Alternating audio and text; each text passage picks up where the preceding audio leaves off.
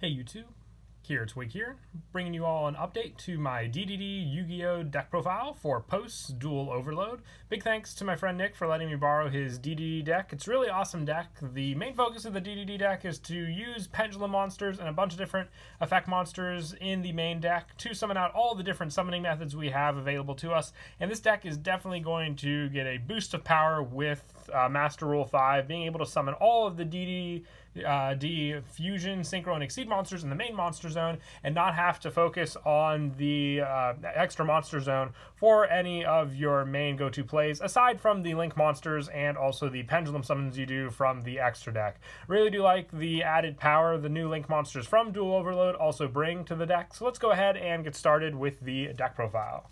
So to start off, for the fusion monsters, I'm running 3 DD Swirl Slime. With this one, if this card is in your hand, you can fusion summon 1 DDD fusion monster from your extra deck using monsters from your hand as fusion material, including this card. You can banish this card from your graveyard to special summon 1 DD monster from your hand, and you can only use each effect of DD Swirl Slime once per turn. But this card, with its fusion power, just gives you so many more plays now that we're able to use fusion summoning again in the main monster zone and not have to focus it on the extra monster zone, meaning we can also use DDD Genghis for more additional special summons to give us more plays for synchro summons, exceeds, you name it. It definitely does help for all the plays we can do in the deck. I almost considered running 3 DD Necro Slime, but decided to stick to 2 still for the fact that Swirl Slime is still your main go-to card for the focus, and Necro Slime just helps with the overall graveyard play for your fusions. If this card is in your graveyard, you can fusion summon 1 DDD fusion monster from your extra deck by banishing fusion materials listed on it from your graveyard, including this card. You can only use this effect of DD Necro Slime once per turn.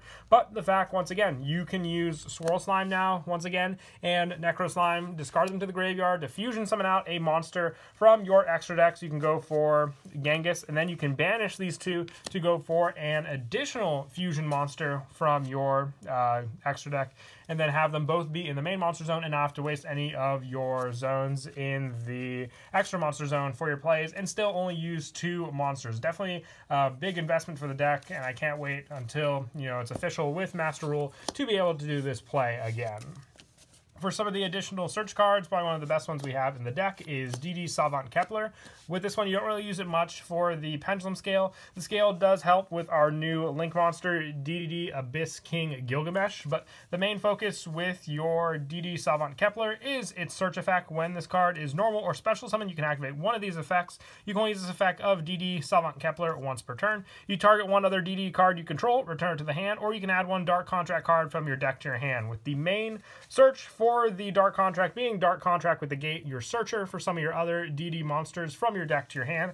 And also, just if you need the fusion target, you can go for a Dark Contract with the Swamp King as well. And also the fact that it is a level 1 monster means you can use 1 for 1, or just easily summon it out with a normal summon to get your searches, and then link summon it away for one of your other link monsters. The big one, like I said, being DDD Abyss King Gilgamesh, just needing 2 DD monsters to make it. For some of the other assistance for our synchro plays, I'm running 3 DD Lamia. If this card is in your hand or graveyard, you can send 1 DD or Dark Contract card from your hand or face up on your field to the graveyard, except DD Lamia to special summon this card, but banish it when it leaves the field. You can only use this effect of DD Lamia once per turn. Being your Trinity go for, you can summon out your DD Genghis with the method I said before, and then summon out your Lamia, and then go for your synchro play into your Alexander, and then also be able to summon back the Lamia if you have the cards to send it off to go for some of your bigger plays, but I'll go over this play later on when we get to the end of the video for the combo pieces. But Lamia helps with so many of our different summons. You definitely want to run 3 since it does banish it. You'll lose more resources that you could use later on in the game. And for some of the higher level pendulum monsters, I'm running 3 DDD Oblivion King Abyss Ragnarok. Being a scale 5, you can set it up with Kepler to pendulum summon out some of your bigger level DD monsters in the deck, just so you can overlay them for some of your other ones, including DDD Duo Dawn King Kali Yuga. But with this one, if this card is normal or special summon, you can target 1 DDD monster in your graveyard, special summon it. You can only use this effect of DDD Oblivion King Abyss Ragnarok once per turn, and once per turn you contribute 1 other DD monster to then target 1 card your opponent controls, banish it. Since you banish it, it can help to, miss a lot on the graveyard plays your opponent might have been able to do with that card. So having that option available to you with Oblivion King Abyss Ragnarok definitely does come in handy. Being more of a defensive powerhouse, but being able to overlay it for your rank 8 plays definitely helps also with the combos you can do in the deck. And I also run 3 DD Savant Thomas. With this one, you can target 1 DD card in your Pendulum Zone, destroy that card. If you do, special summon 1 level 8 DDD monster from your deck in defensive position, but for the rest of this turn, all the effects it uses are negated, and any battle damage your opponent takes becomes halved. But the main play is obviously to go for your Abyss King Ragnarok, and then overlay the 2 of the cards into your King Kali Yuga, and then use its effect to destroy all the cards your opponent controls. And also, with the fact that it is a scale 6, and King Ragnarok is a scale 5, and Kepler is a scale 10. You can use it with the Abyss King Gilgamesh Pendulum Scales to have a sort of good Pendulum Scale setup just for your bigger Pendulum summons into these monsters with the higher levels.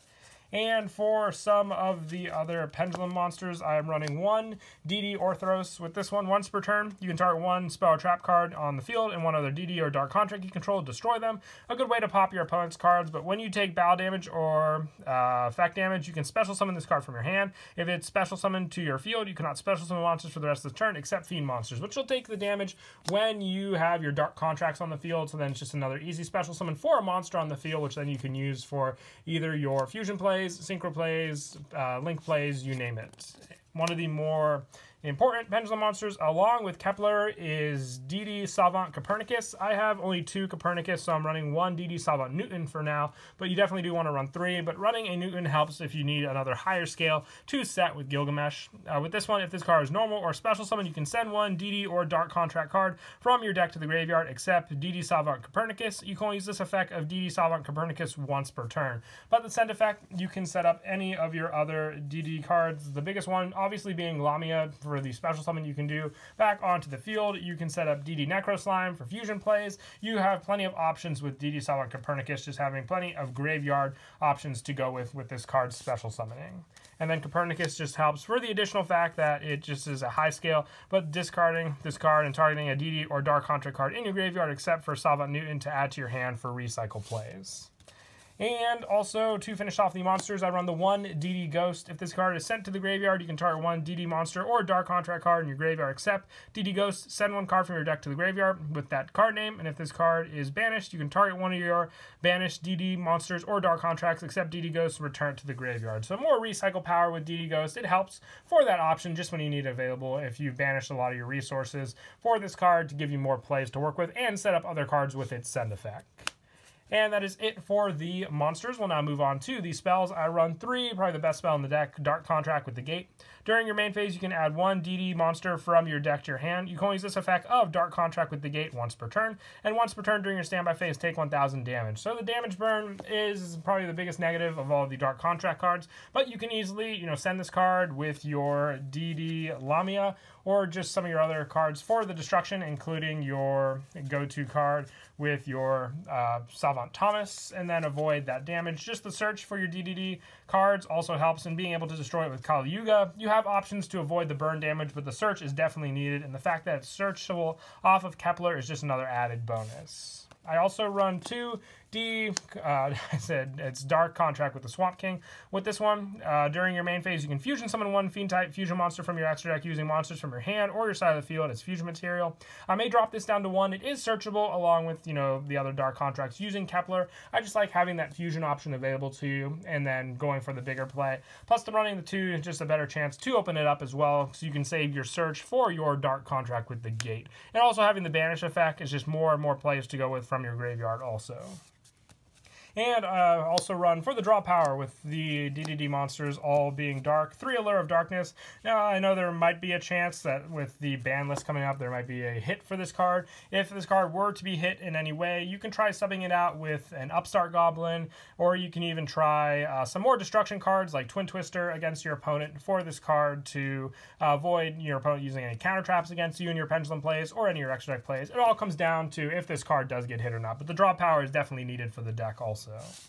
And along with some other search, I'm running 2 Where Art Thou. The burn damage, like I said, isn't that big of a problem with this deck. When you can rely on this card inflicting damage, you have some other options to avoid that damage in the deck. So just having a search with Where Art Thou for Kepler or Lamia helps when you need that specific card. And you can easily control level 1 monster on the field also if you normal summon one of those 2 cards to search out the ladder also. And I also run for some of the one-ofs 1 for 1. This is just an easy special summon of your Kepler or Lamia once again, and setting up maybe some other cards in the graveyard to use. 1 Monster Reborn, easy special summon for your resources. 1 Foolish Burial, sending for more cards, Necro Slime especially. And 1 Pot of Acquisitiveness, just for recycling. I know that your DD Ghost can help with the adding back to the graveyard, but DD Ghost also sends it to the graveyard. If you want more cards added back into the deck for search, Pot of Acquisitiveness helps in that sense. And I also run the 3 Call by the Grave just for stopping your opponent's hand traps against you. It definitely will come up, especially I know with this deck big is Ghost Ogre and Effect Veiler for your opponent being able to destroy your big boss monsters you may potentially go into. And for the traps, the only trap I'm running is 1 Dark Contract with the Witch. You can send 1 DD or Dark Contract card from your hand to the graveyard, then target 1 card on the field, destroy it. You can only use this effect of Dark Contract with the Witch once per turn. All Fiend-type monsters you control gain 1,000 attack during your opponent's turn, and once per turn during your standby, take 1,000 damage. So just being able to cycle through your Dark Contract so you don't take any more burn damage with this is the one reason I really do like this card in the deck and like to rely on it. Being another Dark Contract you can also search out. And that is it for the main deck. When I move on to the extra deck, I only run 1 DDD Abyss King Gilgamesh. Even if I got more of this card, I don't think I'd run more than 1. You just need 2 DD monsters. If this card is special summon, you can activate this effect. You cannot special summon monsters for the rest of the turn except DD monsters. And you also place 2 DD Pendulum monsters with different names from your deck into your Pendulum zones. And if you do, take down 1,000 damage. If this link summon card is destroyed by battle with an opponent's attacking monster or by your opponent's card effect while it's in the owner's monster zone, you can special summon 1 DD monster from your extra deck in your graveyard in defense position. You can only use each effect of DDD Abyss King Gilgamesh once per turn. It's set up. That's really why I like it the most. Whether you need it for your extra deck monster, your graveyard monster, or even just for your pendulum scales, it's a big plus for the deck and very easy to summon out also. Being able to use some of your other cards if you don't have the fusion plays to go for, instead going for a link play, setting them up in the graveyard, and then going for the fusion play from there. And I also run the 1 Crystron Halqifibrax, or otherwise known as Needle Fiber. With all the tuners we have in this deck, just the easy special summon for more resources. It pops up as a better link arrow option, and just for more of your plays to go for. And then also we do run the Formula Synchron, so having that option for the draw power is another plus for sure.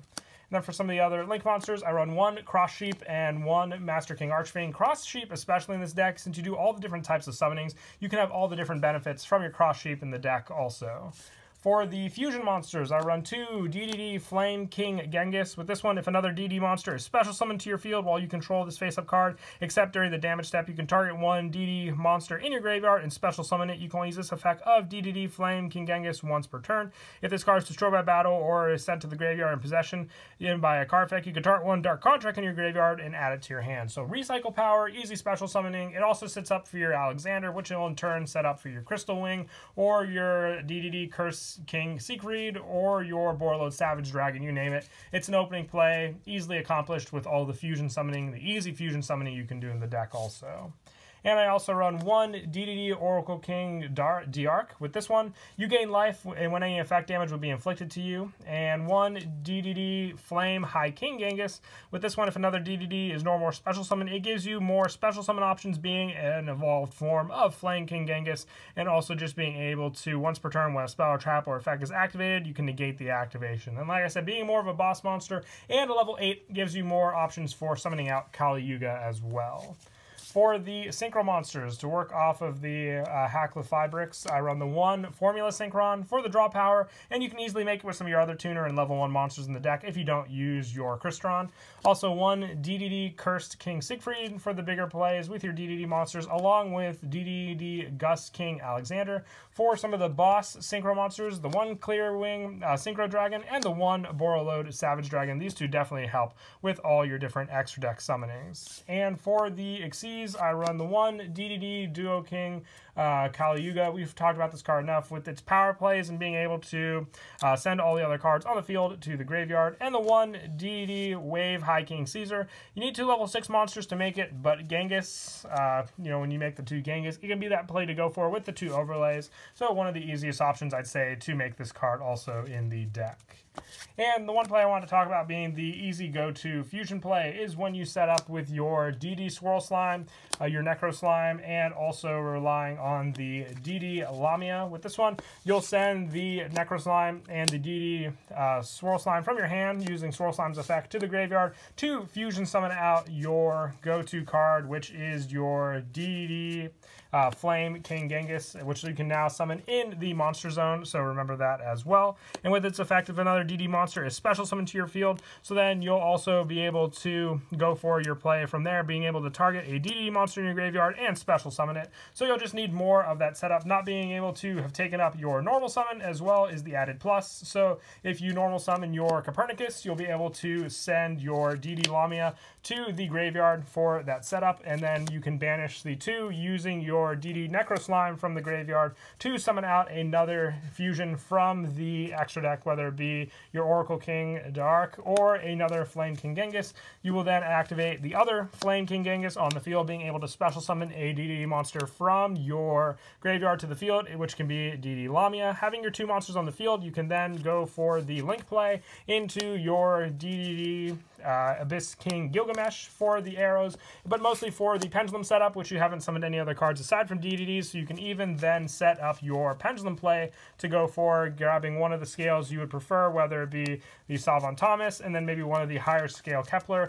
Having the bigger boss monsters on the field after being this set up, you can then go for your DDD King Alexander for that additional play into your Gus King. And then I haven't even used the Lamia from the graveyard yet, being able to send one of the other cards that are on the field, even if you opened up one of these or have the Dark Contract waiting in your hand, you'll be able to send it to special summon Lamia and then go for your play into your Crystal Wing, and then if it's late game, your Borreload Savage Dragon. But that is it for the deck profile. I hope you all enjoy the video. I definitely do have high hopes for DDDs being a pretty scary deck with Master Rule 5, so definitely look out for them. But until next time, please don't forget to leave a like and subscribe, and Kira Twig out.